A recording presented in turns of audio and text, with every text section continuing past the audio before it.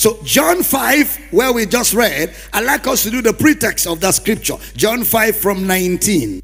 Then answered Jesus and said unto them, Verily, verily, I say unto you, the Son can do nothing of himself, but what he seeth the Father do. For what things soever he doeth, these also doeth the Son likewise. 20. For the Father loveth the Son, and sheweth him all things that himself doeth.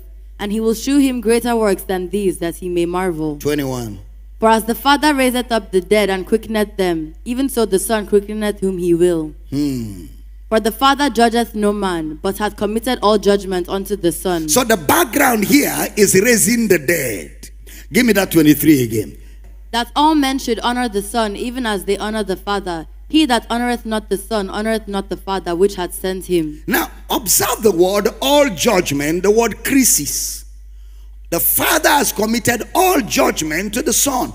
All judgment is the word krisis, the noun for judging. That means all judgment has been given to the Son to be put in place for the Son. And it will be a function of what the Son has done.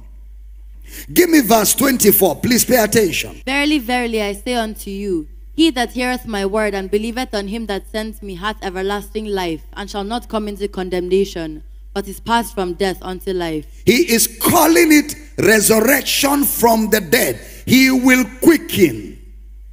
What the Son will do, he that believes in him will not be distinguished from that resurrection.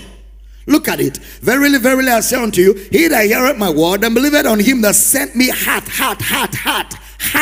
H-A-T-H, hath everlasting life, and shall not come into condemnation, but is passed from death to life. Give me the pretext in verse 23. Pay attention to 23. That all men should honor the Son. Give me 22. For the Father judgeth no man, but hath committed all judgment unto the Son. 21. For as the Father raiseth up the dead, and quickeneth them, even so, Kabayada, the Son quickeneth whom he will.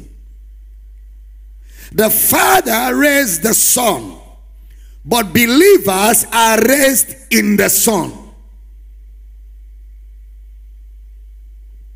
Please stay with me. That's the pro-action of God.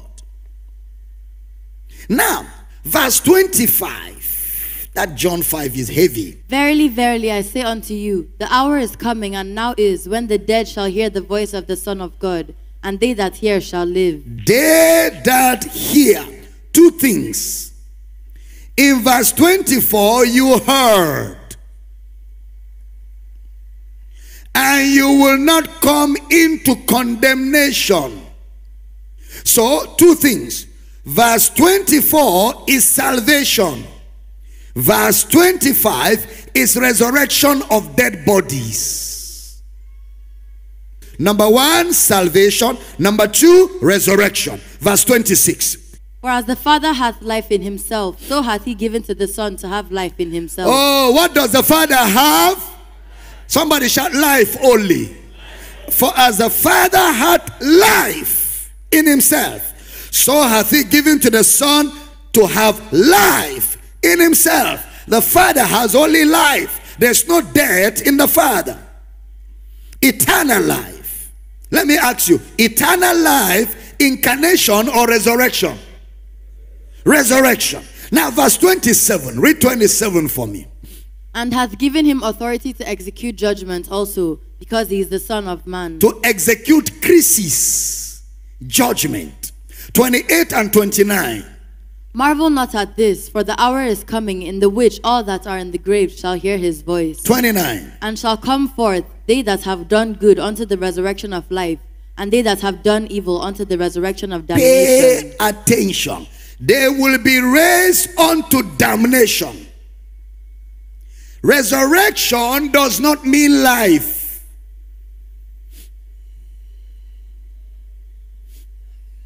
Resurrection does not mean life.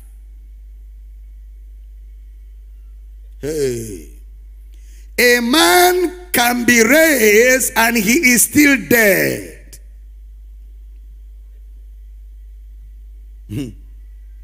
That's why Jesus says, I am the resurrection and the life. Two different things. So that's why some people will be raised to damnation. That they are raised doesn't mean they have life. Their resurrection will be to damnation. And there are those that will be raised to life everlasting. So resurrection does not mean life. Please, that's important. Take note of that. Brought out for damnation. Brought out for condemnation. A decision they made that now permanently distinguishes them. Damnation. A decision they made. That means in this instance, death and life will be distinguished. Notice that the resurrection to life and damnation happens at the same time. Did you observe?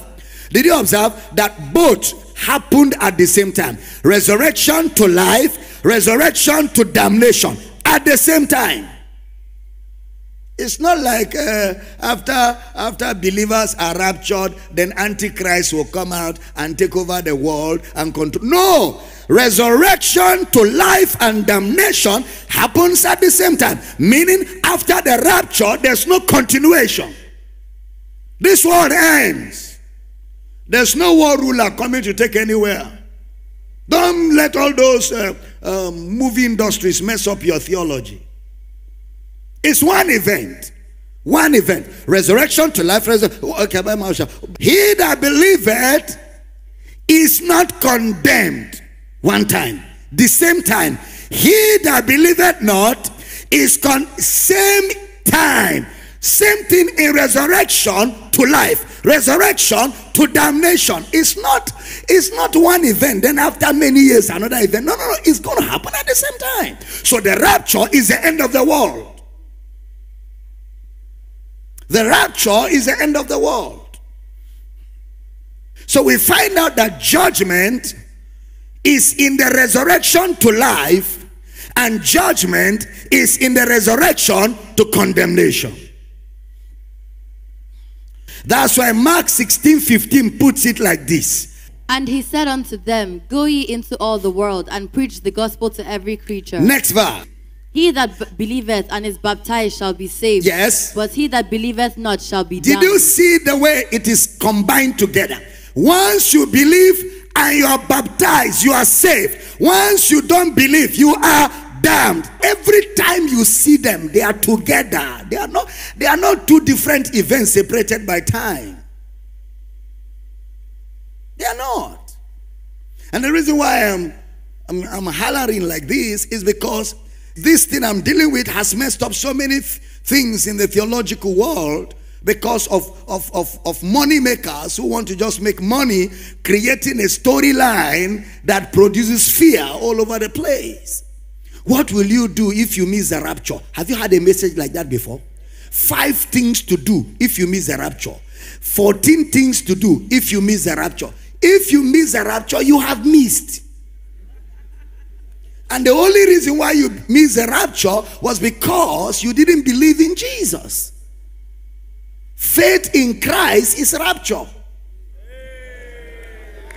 Glory to God. Faith that whosoever shall not perish but have. Exactly. That's rapture. Rapture is faith in Christ. Rapture is not a threat.